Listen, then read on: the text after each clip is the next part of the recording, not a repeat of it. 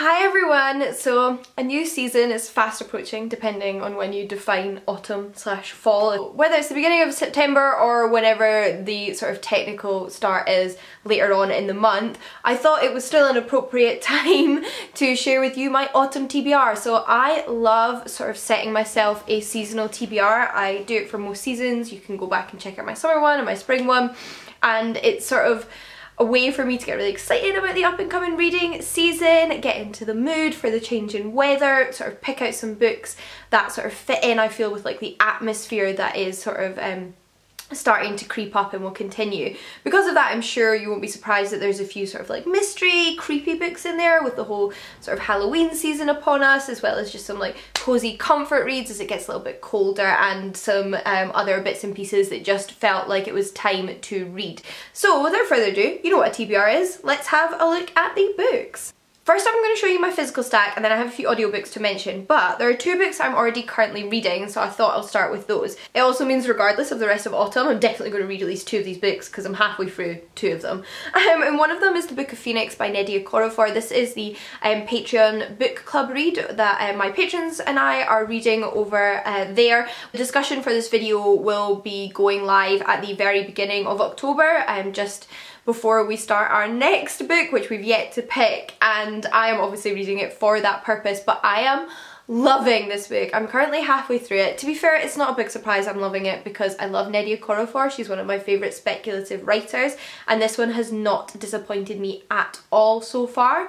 It is all about this woman named Phoenix who has been basically grown in a laboratory. I think she's only 2 years old, but she looks and has the sort of mental capacity of a 40-year-old woman because she aged rapidly, and she's obviously been created for a purpose, but she's not entirely clear of that purpose. And it's about her escaping from the laboratory and discovering more about the world she lives in and potentially taking revenge. And I don't know exactly what's going to come of the end of the book because I've not finished it, but I'm really enjoying it, and we'll obviously be continuing on with this one in September. Another book I'm currently reading and have read the first 4 short stories in is this collection called Taktumi, which is an anthology of Arctic horror stories. So this is a compilation of lots of different authors. Every different story is by a different writer from somewhere in the Arctic region, and I've been really enjoying this. All of the stories so far have been very different because obviously they're written by different writers, but they just have a very distinctive voice in each one. The first one in particular was such a great start to the collection because it really sent a shiver through my spine. Like, I felt my like stomach drop at multiple points when I was reading it because it was just really spine tingling. And overall, yeah, really enjoying this one, but as you can guess, it is like a horror anthology, so there are lots of creepy short stories. Not much else that I can say about it, but you'll probably see me wrap this one up at the end of September as well. I swear not everything on this is horror or creepy, but for some reason the next couple that I have to show to you are as well, and this one's actually middle grade, so it's not going to be that scary, I imagine. It's sort of being compared to Goosebumps in tone, and it's Small Spaces by Catherine Arden. There's something about middle grade literature that I find very cozy and comforting, and I thought it would be fun to read this more creepy middle grade book in the autumn months, as it sort of has that comforting side of middle grade potentially, but also the creepiness that will like feed into the whole Halloween atmosphere. So I'm really looking forward to this one. It's about an 11-year-old girl named Ollie and her 2 friends Coco and Brian, who set off on a chilling adventure in the woods with nightfall fast descending and the ever watchful eyes of scarecrows on their backs. Honestly, what is as scary as a scarecrow? Nothing. Not clowns, because I like clowns, so you know, take your like horror clowns and give me horror scarecrows because they're much more frightening. So I am really looking forward to reading this. We then have Japanese Ghost Stories by Lafcadio Hearn, and this one's pretty self-explanatory.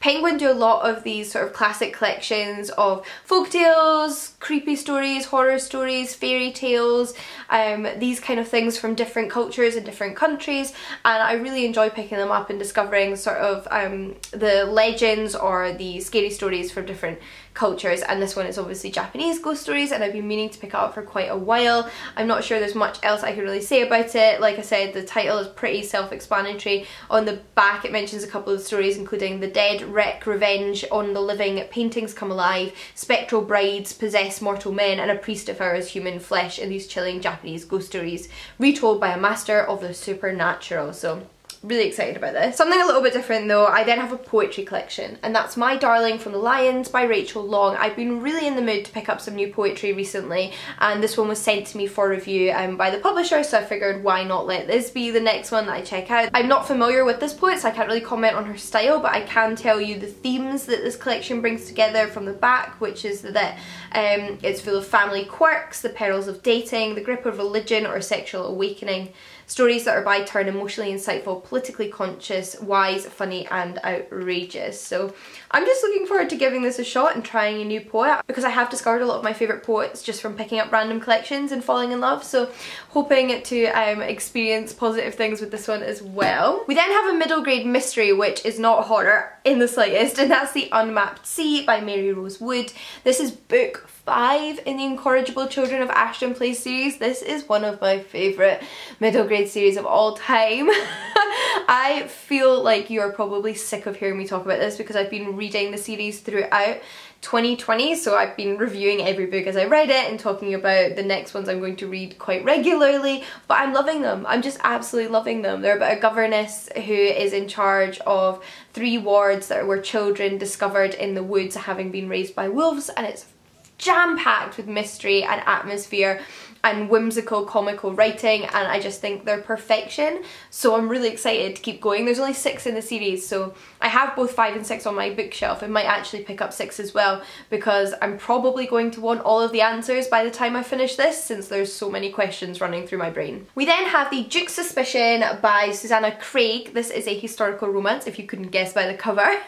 Susanna Craig is a historical romance writer that I've only recently discovered, but I absolutely loved A Lady's Deception, which was the book I read by her. She writes books set in the 19th century, which is probably my favourite historical romance sort of period that I've read about so far, although it's obviously 100 years, so it's quite a wide one. But this is from the same series as Lady's Deception, but about another sibling from the same family. So in the book that I read, we followed a girl, an English girl who was around 20 when she fell in love with this young Irish man who was a lawyer, and the male love interest in that story has 2 older sisters, and they each have their own novel as well. So this is about one of his sisters, so I feel like I'm vaguely familiar with the family, but you can read these books in any order you want because they're obviously about different siblings. I mean, given that I read the 3rd book, I know the outcome of both of the sisters' romances from the 3rd book, because these are books 1 and 2, but let's be honest, we all know the outcome of the romance plotline when we pick up a cheesy romance book, and that's one of the joys of them, the sort of reliability, and I'm really looking forward to just reading some fun historical romance by an author who I've been really enjoying. Oh, I should probably tell you what this is about as well. So the sister is named Erica, and she ends up staying with this duke who believes she might be spying on him, but actually she's just like a wannabe botanist, and they fall in love, so I'm here for that. We then have Burn Our Bodies Down by Rory Power, who is one of BookTube's most beloved YA authors. Her book Wilder Girls took the internet by storm, and this is her latest offering to the literary world. I haven't read Wilder Girls, but I'm super excited about this one. I believe it is a sort of like gruesome YA mystery horror novel, more with a contemporary mystery than I think is the case for Wilder Girls. And I believe this one's about a teenage girl named Margot who spent her whole life just with her mother, having no idea about the rest of her family or her father or where her mother's from, because she keeps it entirely secret. But obviously she wants answers, so when she discovers the name of the town that her mum's originally from, she decides to run away and visit it. But are these secrets and answers that she gets what she wanted? I don't know, probably not, because I think it's going to be quite dark, but I'm excited. We then have Dragon Unleashed by Grace Draven, which is a fantasy romance novel. Grace Draven writes the best fantasy romance novels. Hands down, have not read a better fantasy romance writer. She really like combines that like full-on romance genre and fantasy genre and does both spectacularly in one place. And this is the sequel to Phoenix Unbound, but it's about a different character from the main character in Phoenix Unbound, which I have read. It's about a character that appeared as a side character in book 1, and a character that I found really interesting, so I'm really looking forward to getting her side of the story. And it's set in this empire which is strictly divided, and and there's lots of like turmoil and cruelty, and we sort of saw the beginnings of that empire being challenged in book 1, so that will probably continue to unfold in this book, whilst we also follow our main character who's named Helani, who I believe is actually a dragon, so she can take the form of a human but is secretly a dragon, is trying to hide that from the sort of cruel empress that runs this empire. We have another anthology next, but this one's a big mixture. This has got short stories, poems and essays in it, and it's We Were Always Here, a queer words anthology with contributions from various different authors, all from Scotland. On the back it's described as a snapshot of current Scottish LGBTI+ writing that showcases queer talent. So I'm looking forward to this. I recognise some of the authors like Kirsty Logan and Harry Josephine Giles. I've read both of them in the past, but there's others never heard of before, so it could be a good one to discover some new poets or essayists or short story writers, as well as just hear some more like underrepresented voices, which I think will be really, really lovely. I'm reading this one for a book club which is run by Molly and Lily, and I will link their channels down below in case you'd like to read along as well. Back to the creepy, because we couldn't stay away for long, could we? I was already in the mood for creepy, and now that it's autumn I feel like I'm just going to be going even harder on it. And next we have The Luminous Dead by Caitlin Starling. This is a horror sci-fi novel, and I'm so excited because I've also been getting into sci-fi, and this one came highly recommended. It actually got recommended to me in a few different sort of like iterations, like when I was looking for recommendations of thrillers, sci-fi, horror, it kept coming up in all those different genres, so I think I'm gonna really love it. And it's about a woman named Gear who I think sort of tricks herself on an expedition. She gets this job whilst maybe running from something or hiding something, and maybe she's not really supposed to get this job, but it seems like easy money, so she takes up this job which involves sort of like excavating land. I don't know if it's on our planet or what, but we will find out, and collecting sort of mineral deposits. But the suit that she goes on the expedition in, so the one that like sort of keeps her habitat safe and her air safe, is controlled by somebody else. That's the way the science in this world works. It's somebody sort of in charge of the suit that you're inside, and it turns out the person that is controlling her suit has information about her that she's not supposed to have, and she starts to use it against her, and it gets really creepy, and I don't know what else to expect, but I'm really looking forward to it. Then another eagerly anticipated title, which is When No One Is Watching by Alyssa Cole.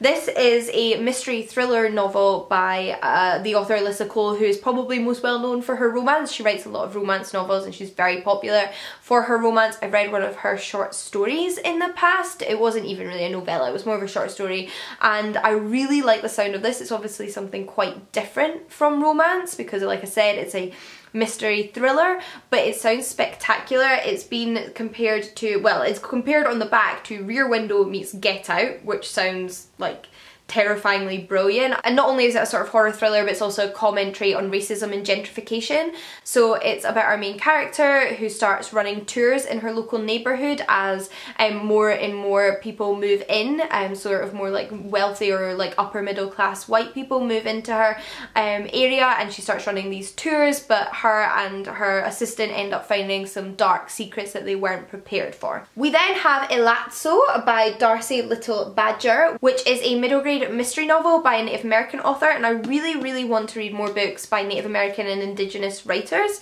so let me know if you've got any recommendations, but this one sounds spectacular. I will read you the blurb. It's about Elazzo, who lives in this slightly strange America. She can raise the ghosts of dead animals, a skill passed down through generations of her Lipan-Apache family. But her beloved cousin has just been murdered in a town that wants no prying eyes. She is going to do more than pry, however. The picture-perfect facade of Willoughby masks a gruesome secret, and she will rely on her wits, skills and friends to tear off the mask and protect her family. So like I said, sort of middle grade or maybe like young YA mystery novel, and it sounds fantastic. Then last but not least for physical novels is another creepy one, because why not? And that is Catherine House by Elizabeth Thomas. This sounds so creepy and I'm so excited about it. It's set in an isolated university for the elite and prestigious and super intelligent, and our protagonist ends up going there because she likes the idea of like being because she likes the idea of studying in solitude, but when she gets there she finds out that things are a little bit darker than she expected. And I love a university setting, that's something I'm super here for. I love an isolated sort of like creepy story, and I'm not sure, but this might be one that ends up having a paranormal twist. I can't be certain, but I will let you know when I find out. We then, like I mentioned, have a few audiobooks which I will share with you now. The first one is Men Who Hate Women by Laura Bates. So Laura Bates is predominantly a non-fiction writer. She has written fiction as well, but I have read both of her other adult non-fiction works, which are Everyday Sexism and Misogynation, and I think she's a really spectacular writer when it comes to modern day misogyny and sexism and the lives of women in contemporary society. And she explores everything from like workplace discrimination to sexual violence against women. And this one, as you may be able to guess from the title, is about the rise of online misogyny and the sort of like alternative communities like in the depth of the internet. To be honest, they're not really even in the depth these days. They're like pretty straight up and in your face, where they talk about women like they are objects or animals and not humans, and essentially argue against our equality. And it's very terrifying but very important to learn about, so I'm looking forward to reading her analysis of that phenomenon. Then we have another non-fiction title, and that is The New Jim Crow by Michelle Alexander. So I've meant to read this book for a really long time, but never picked myself up a copy, and finally got the audiobook. And I've read maybe 4 or 5 non-fiction books on the incarceration system in the past. It's something I still feel like I can learn a lot about, and it's really important to continually talk about. So this one's one I've heard a lot of good things about, and particularly since I watched 13 a few years ago, the Netflix documentary, was when I first put this on my TBR, because Michelle Alexander is interviewed in that documentary and she's so insightful, and I think this book will be absolutely incredible. I've heard brilliant things. It particularly hones in on the racism that is a part of the US incarceration system, and how the sort of modern day justice and incarceration systems create what is effectively a contemporary version of the Jim Crow era in American race relations. And I think, like I said, it's going to be really insightful, really important, so I've been meaning to listen to it, and now I have the audiobook. I want to make that a priority. Although I would love it if you have any recommendations in the comments down below of books that look at the British incarceration system, because all of the books I have read about prisons or the justice system have been focused on the US. I mean, it's a huge place, obviously, with a lot of issues, and a lot is published on it, so they're really easy to access. However, I've not come across any really about Britain that have really great reviews, so let me know if you have any. As you can probably tell if you've made it to the end of this video, there are a few books I didn't mention here, and that's because I have an entirely separate TBR video up on my channel, which is for the 8 days between the 27th of September and the 4th of October, because that is when my readathon, the Femme Fatale, is running, which is a readathon that specifically focuses on reading SFF by women. And I have a 6-book TBR for those 8 days. I don't know if I'm going to manage to do it, but I would love to give it like my all and really go for it. And I will be vlogging that, so if you want to know the 6 books that I'm hoping to read during those 8 days, then you can go check that video out. Otherwise, I am super excited about everything I've shown you in this video. I'd love to hear if you've read any of them, or interested in hearing my reviews of any of them, and what potentially will you be reading in autumn. But until next time, happy reading, and I'll see you all again soon. Bye everyone!